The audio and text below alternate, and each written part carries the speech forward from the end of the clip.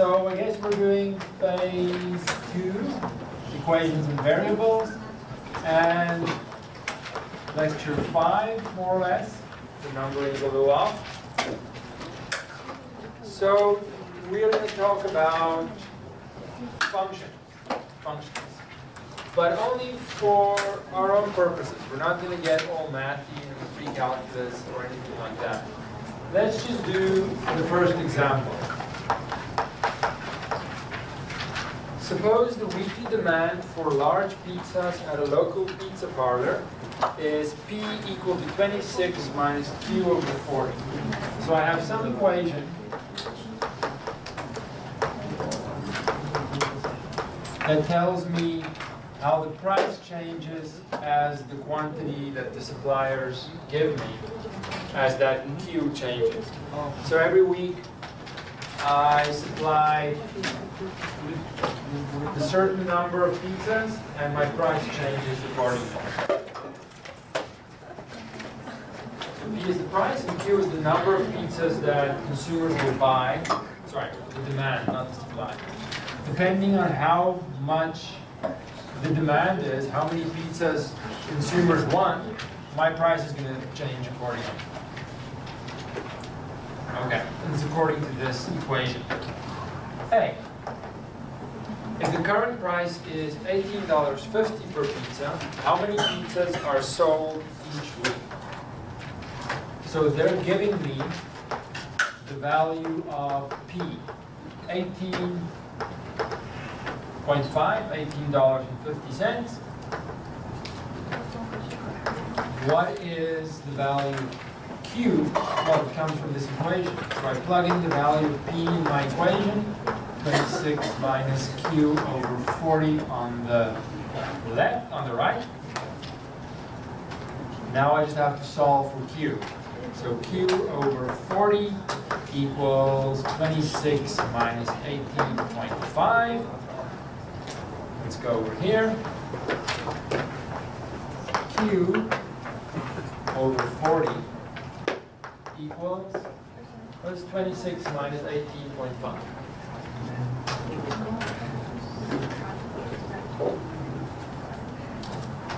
7.5. So Q is equal to what? How much? 300. Sorry, I just heard the mistake. 300. Okay. So if my price is $18.50, then that goes with the demand of 300 pizzas a week. What about B? If 200 pizzas are sold each week, what is the current price? So my price will adjust depending on how many pizzas people want to buy.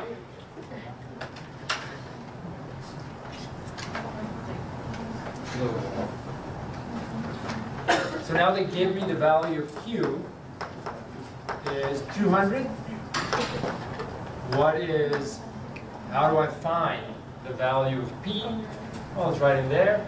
P is equal to 26 minus 200 over 40. So P is equal to 26 minus 5. P is equal to 21. So if the demand for pizzas is 200 per week, then my price is 21. So that equation gives me the relationship between the quantity demanded and the price. Let's see number C. If the owner wants to double the number of large pizzas sold each week to 400, what should the price be? So now Q has the value 400. What is the value of P, the price that goes with this demand? P is equal to 26 minus 400 over 40. So P is equal to 26 minus 10. P is equal to 16. So if the demand goes up, the number of pizzas people will buy my price goes down. So the key here is that I have some equation that describes how the price changes with a change in the number of pizzas. So in general, I have a function. This describes a function. A function, let's say f is simply a rule that takes an input value, number, and gives an output value. So for example, I can see this as a function. I have my input Q,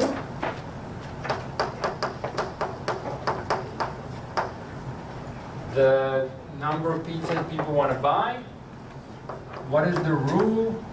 The rule is I take 26, I minus Q divided by 40, and that gives me my output, my answer of P.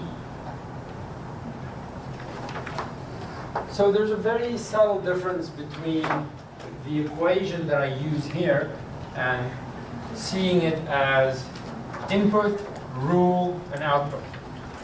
So as the input value changes, my price is going to change accordingly, according to some rule. So let's see what else do I want to say here.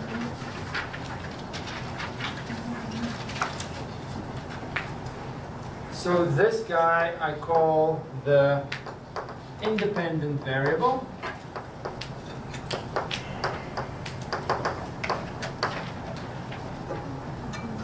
And P I call the output, the dependent variable.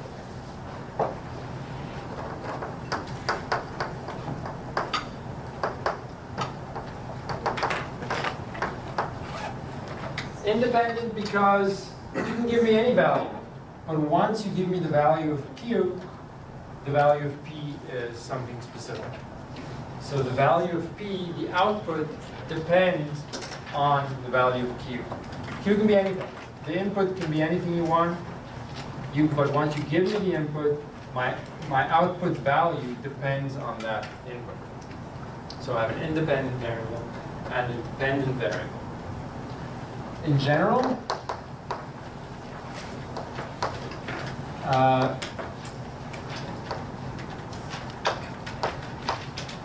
I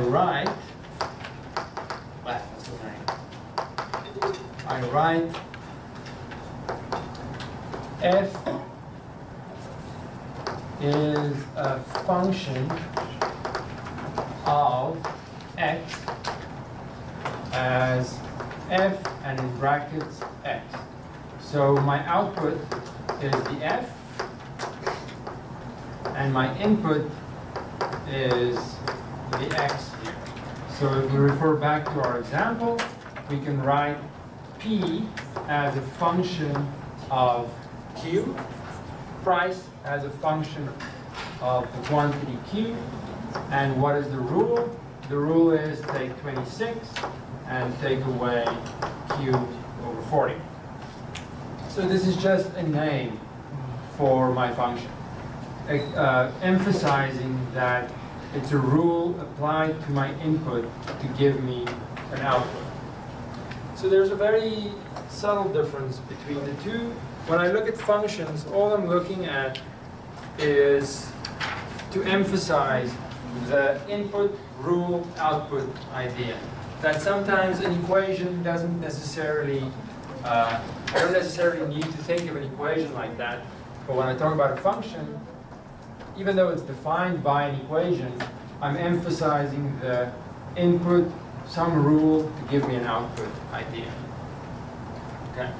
So we're not doing pre-calculus, we're not doing math 12, we're not doing anything fancy. We're just looking at these things to help us answer practical word problems.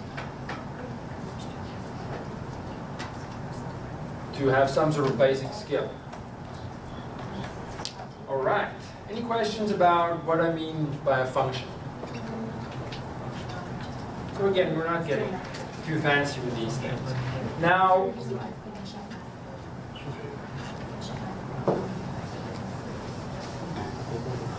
there could be some restrictions.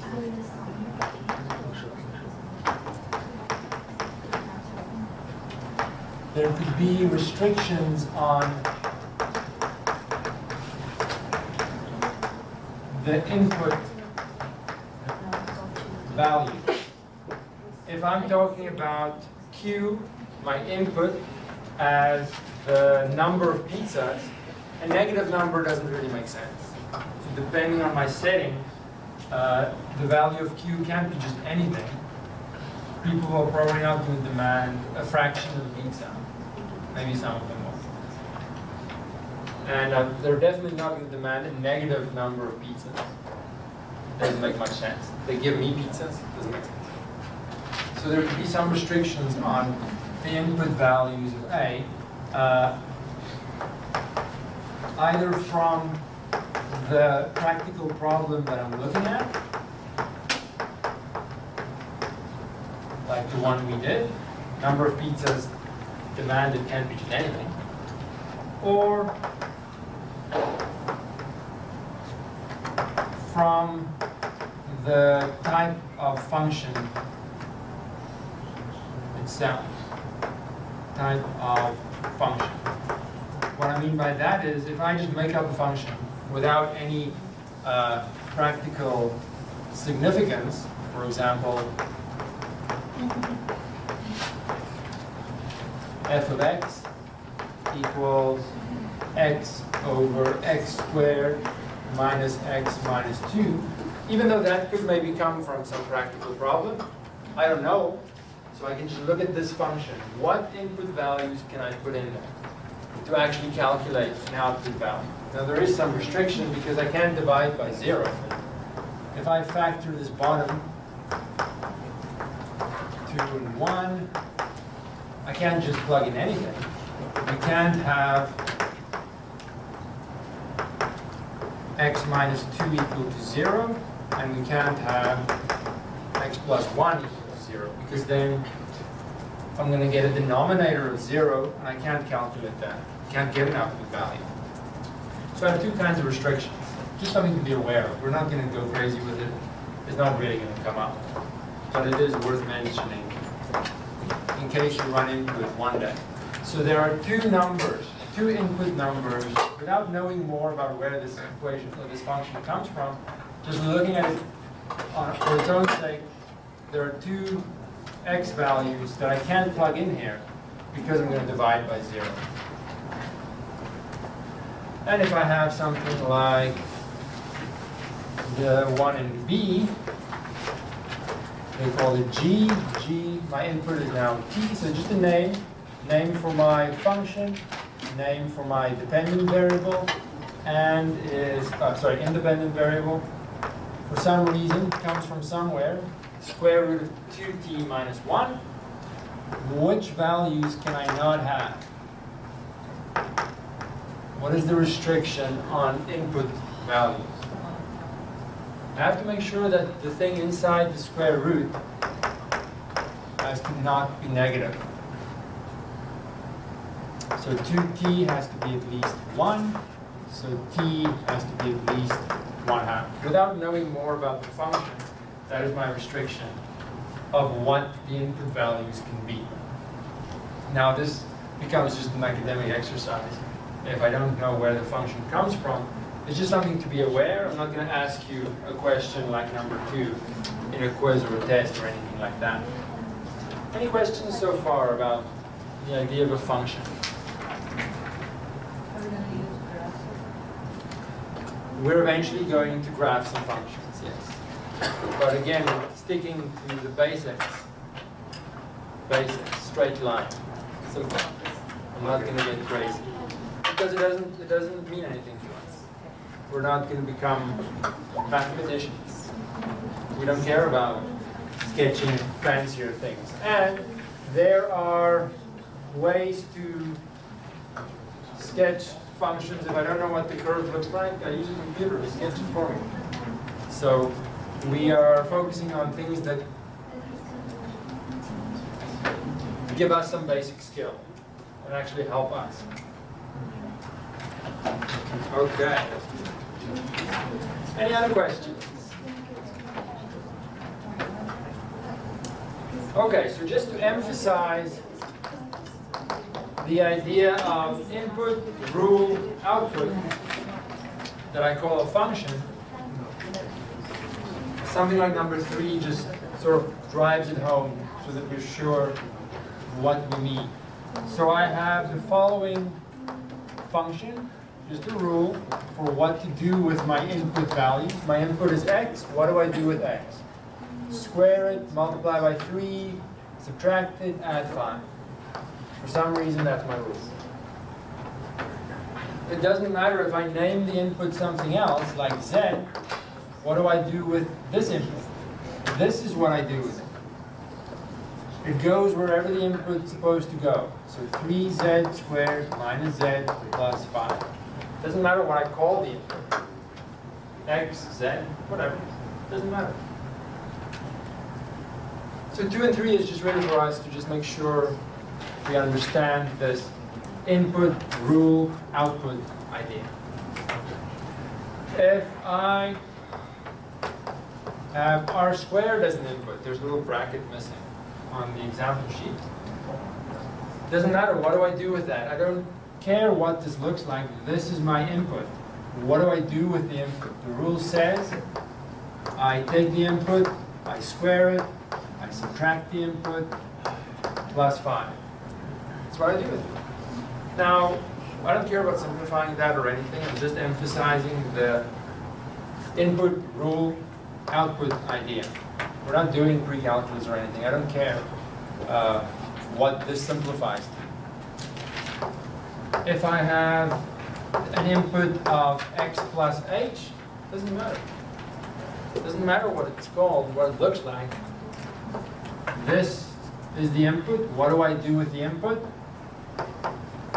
Square it, multiply by 3, subtract the input, and add 5. That's what I do with it. I'm just following a rule. So I just want to get used to what a function is actually telling me.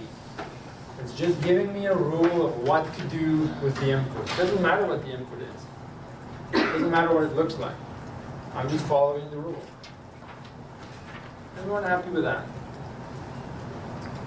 And again, we're not going crazy with these things at all.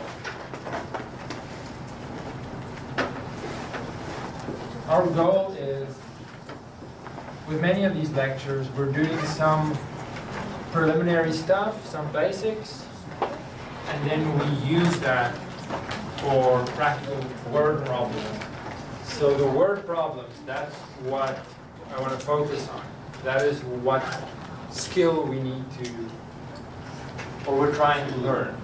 How to answer word problems carefully, systematically, and so on.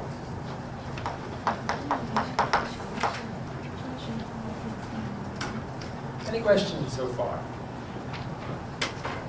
Any questions?